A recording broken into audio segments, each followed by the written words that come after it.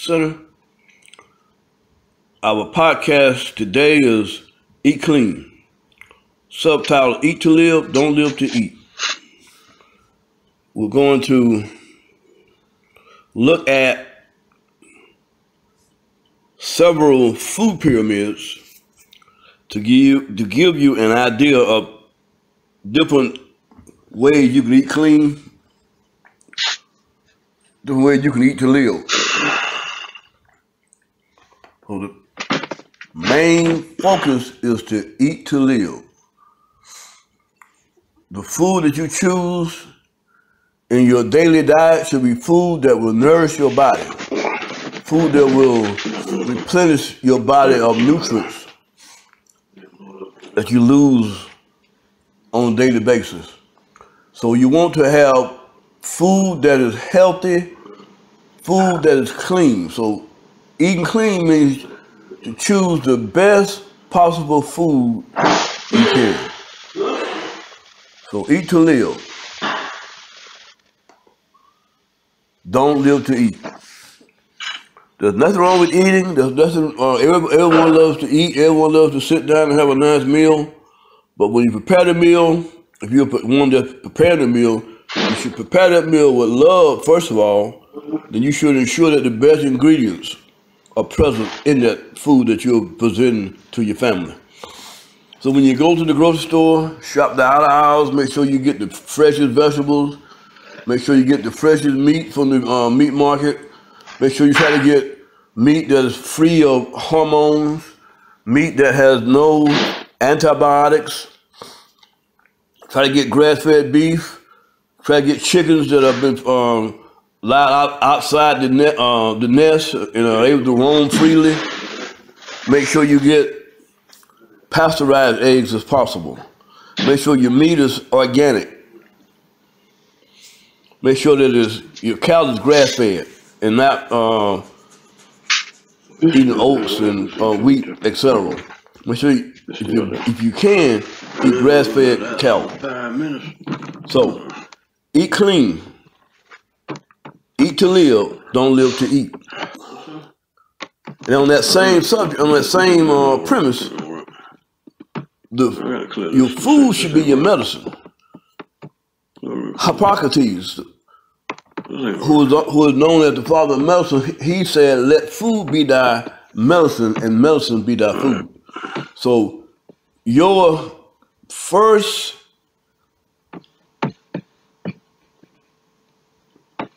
hospital or your first health clinic is the kitchen. The food that you have in your kitchen should be food that will heal you. Should be food that will heal you, not kill you. So let food be thy medicine, and medicine be thy food, as Hippocrates once said. Now, let's look at the first of the pyramids that we're going to look at. We're going to look at 4 pyramids, 4 food pyramids, and we're going to look at the different, we're going to kind of contrast them. Every one of these 4 pyramids are good pyramids to go by. So find one that fits you, fits your lifestyle. The first one we want to look at, this pyramid. At the top of the pyramid is vegetables. And it suggests that you have 30% of your calories coming from vegetables. 10% to 40% coming from beans or legumes. 10% to 40% coming from fruits. 10% or 40% coming from seeds and nuts. 20% or less coming from whole grains. So this diet calls for an uptake in vegetables, beans, fruits, and seeds and nuts, and to limit your whole grains.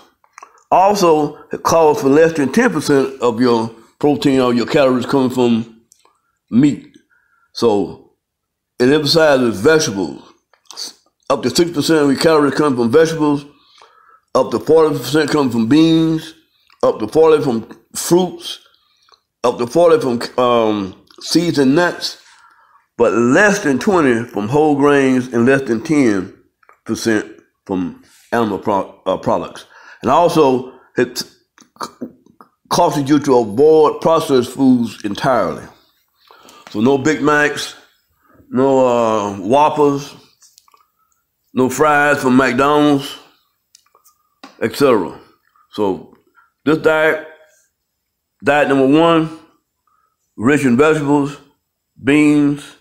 So a good diet, this diet, I would say 60% of your stuff comes from vegetables, 10% from beans, 10% from fruits, 10% from nuts. So that's 60, 70, 80, 90, and about 10% from whole grains or from animal products. But you can finesse it in the way you want to, but that's an example of a healthy food pyramid.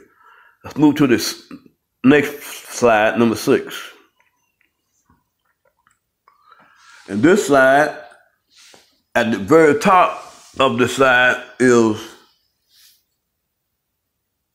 what you should take a very small amount, and that's beef, sweets, cheese, and processed foods. It calls for you to take those sparingly, or rarely eat beef, rarely eat sweets, rarely eat cheese and processed foods. And the second, it says less than 10% of your calories should come from eggs, fish, and fat-free dairy. Also, the pyramid splits in half on the third level with seeds and nuts and avocados. It says 10 to 40% of your calories should come from seeds, nuts, and avocados.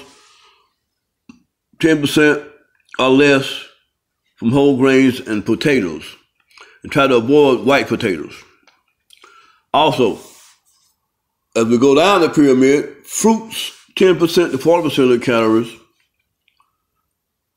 Beans and legumes, 10% to 40% of calories. And the biggest area of the biggest consumption will be vegetables. 1/2 raw and 1/2 cooked. 30 to 60% of the calories should come from vegetables. This pyramid was put together by Dr. Joel Fuhrman, who was a noted naturopathic doctor, nutritionist. Now, you can see just looking at comparing those two pyramids, both pyramids agree that vegetables should be a very large part of your diet. Fruit should be a very large part of your diet. Beans and legumes should be a very large part of your diet, as well as seeds and nuts. So there's similarities with the pyramids concerning those items. Now let's look at the next pyramid, number 7. And this is the raw food pyramid. This pyramid will be a little extreme for some people, but for some people, this pyramid might be the pyramid that fits you. And the raw food pyramid calls at the very top seaweed nutritional yeast, which is medicinal foods that should be eaten sparingly. Then, and the medicinal foods also include herbs, microgreens, and wheatgrass juice. The second level is proteins, amino acids, and that should be eaten moderately, and that includes nuts and seeds, flax, and hemp seeds, as well as sprouts and legumes. And on the next level is the foundation foods, which you should eat generously. You should eat a lot of that. And that is fruits and vegetables and leafy greens. So all three pyramids align that vegetables and fruits should be at the very top of your consumption. That should be the main thing that you consume. Fruits and vegetables and leafy greens. Now, let's move to the next pyramid.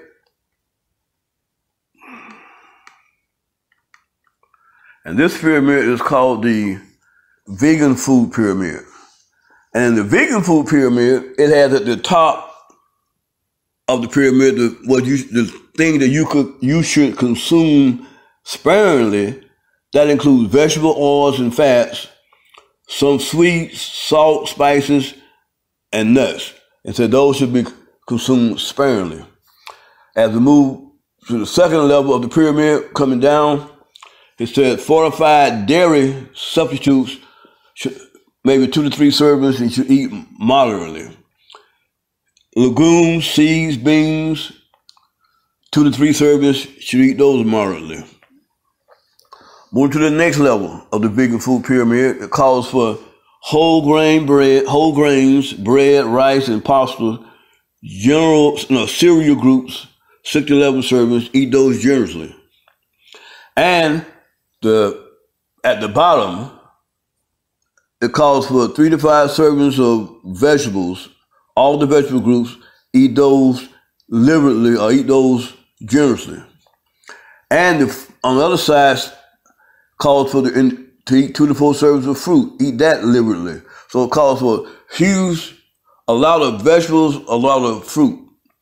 Just like, so all the pyramid, the 4 pyramids that we looked at, all of them suggest that you should eat vegetables, you should eat fruits generously. Now, let's look at the vegan pyramid. Also calls for you to eat for you to drink 8 to 10 glasses of water daily. And if you're very active, they call for you to drink even more. So 8 ounces glasses of water, 64 ounces, up to 80 ounces of water. You should consume at least 64 ounces of water daily. So all of the pyramids that we looked at encourage eating fruits and vegetables as the main cog of your diet. So if you just increase your vegetable intake, increase your fruit intake, your health will improve. Increase your water intake, your health will improve. And when we talk about vegetables, avoid canned vegetables. Avoid vegetables, like we said, that comes in a can. Avoid canned vegetables, avoid canned fruits, avoid canned beans if you can. Try to get fresh vegetables, fresh fruits, and try to get your beans. Dried beans are good, but try to get fresh vegetables, fresh beans, fresh fruits, and above all, get fresh water, clean water, spring water. Try to put lime in your water that raises your pH levels. Drink alkaline water, spring water, drink clean water. So